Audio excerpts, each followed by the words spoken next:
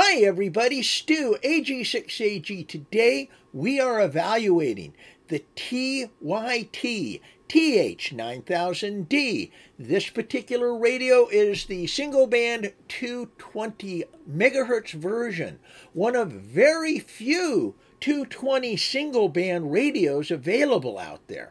And I have to tell you, it advertises 65 watt output on the high power setting, so that's pretty impressive. We're going to go ahead and see if that's true. Does it actually put out that 65 watts? And we're going to see what its spurious emissions look like, how's its filters, all that good stuff. I have to remind everybody, though, that all the tests that we do are strictly for entertainment purposes only. We neither certify nor fail a radio when in regards to FCC rules and guidelines having to do with the use of this radio. Don't take my word or any single source as a fact when you're evaluating radios for purchase or use. With that, hey, one last thing. Please, if you haven't already, go ahead and subscribe to my channel down below and click on the bell icon to get notified when I release new videos. And if you like my videos, click the like button, will you? Any questions, feel free to make them in the comments. And boy, with all that behind us, let's take a look at the test.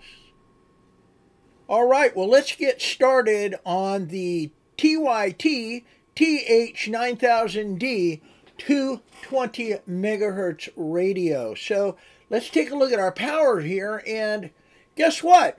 VHF should be 65 watts high, 25 watts medium, and 10 watts low. So let's see how this evaluates out for us, okay?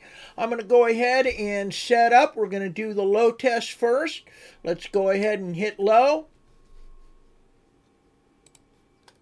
All right, that's at about 42.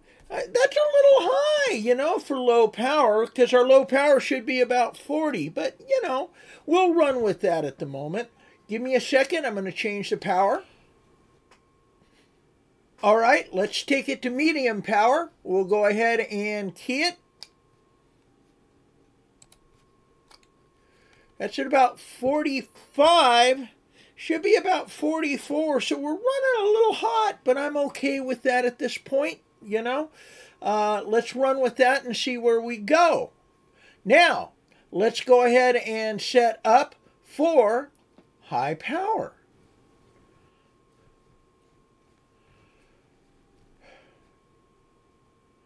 All right, we're ready to go up on high power. Now, according to my notes here, this should be around 48 dB.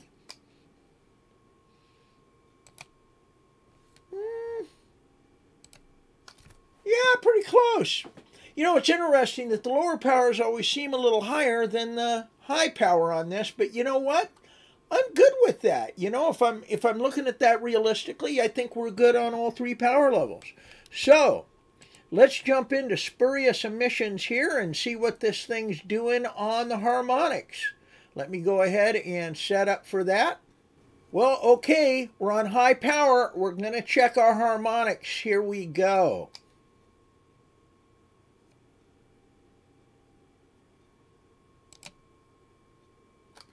All right, we got a nice stab at that. These numbers look pretty good. I'm going to go ahead and put in the offsets, and we'll see where that leaves us. All right, well, just for fun, I'm going to run this at 10 watts also, see what kind of a difference we have. So there we go at 10 watts. All right. And we're going to plug those numbers in, too, into our spreadsheet, and we'll see how, after our equalization stuff goes, how this all looks. So for now, let's get the paperwork done. Well, okay, let's take a look at our numbers here. What do we have? Well, the top section up here, right here, this all is for high power. We tested this at the 65 watt setting. And in order to pass, according to Part 97, for VHF greater than 25 watts, it has to be at least 60 dB, the spurious emissions must be at least 60 dB under the fundamental frequency. So in this case, you know, all of them pass. So let me get that placed here. We have a yes for the second fundamental, a yes for the third, a yes for the fourth, and a yes for the fifth. Now we also tested at low power, and it also passes based on the radio's maximum output, but guess what? It also passes under the VHF less than or equal to 25 watts, which is basically less than 40 watt, less than 40 dB drop, or more than 40 dB difference, and it has to be a minimum of minus 6 dBm as output on the spurious emissions. So, again, second fundamental pass, third fundamental pass, fourth fundamental pass, fifth fundamental pass. We have a pass here for the radio, but remember, these tests are for entertainment purposes only. We neither pass nor fail any of these radios that we test. We are but one opinion out there. We encourage you to get many opinions before you purchase or use any radio shown in these videos. Well, with that. All right, so let's go ahead and talk a little bit more about the tests and stuff like that in the tail end part of the video. Well, radio looks pretty good to me. I'd certainly use it and do. So I'm going to give it a big thumbs up. And I'm going to research more into those TYTs. As a matter of fact, we're probably going to run a test on a 4-band TYT in the near future. That said, I will tell you that we ran into some interesting issues testing this radio.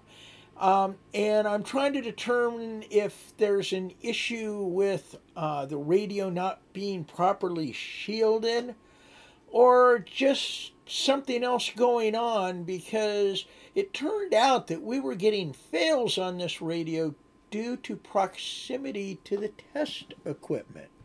So we'll touch on that maybe in a standalone video just to talk about it. But for now, there you go. Hope you enjoyed the video. If you liked it, of course, click like. And don't forget to subscribe. And you know all the stories right there. This is Stu, AG6AG, saying 73, and hope to hear you on the air.